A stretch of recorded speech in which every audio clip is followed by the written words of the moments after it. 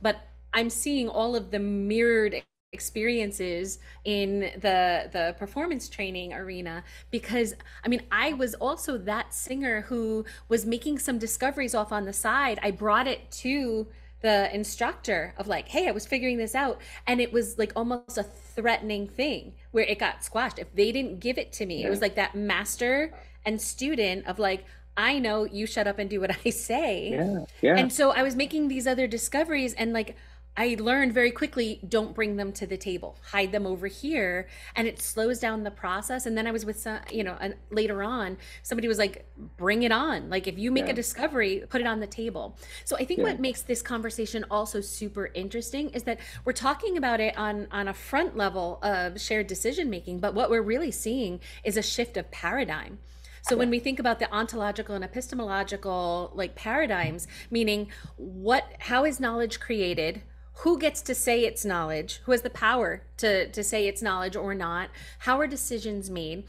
We're talking about big shifts because we're saying now, like, it's begging the question, like, is the patient, or in my world, the student, like, are they blank slates to be written on?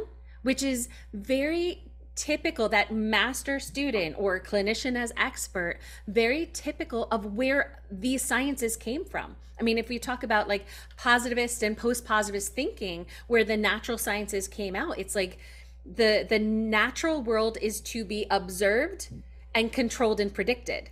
And like, even in our research, right, for a long time we talked about it as like, we couldn't even acknowledge that we were the author. We had to say the author. I can't even acknowledge the fact that I'm a part of this interpretation here as I'm Right. writing. And so we had researcher and participant, or even less than participant, subject.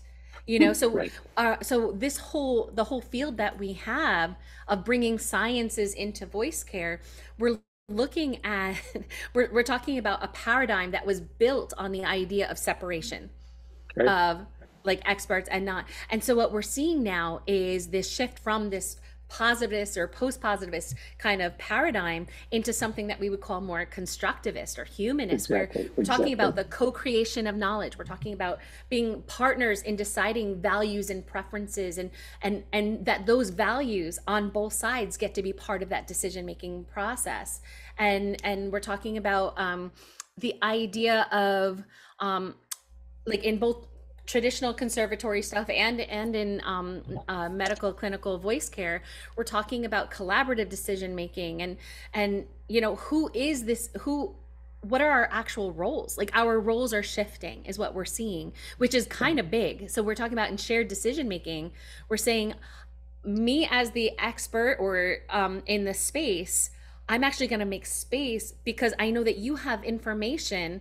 We don't have a shared nervous system, so No. we're making space for student agency, patient agency. And that's a massive thing. That's not that's not nothing. So, Yeah. and I think what's interesting is in the research, when we look into co-creation, collaborative decision making, shared decision making, we are seeing suggestions of increased satisfaction, better outcomes. Even the quality of the decisions is better.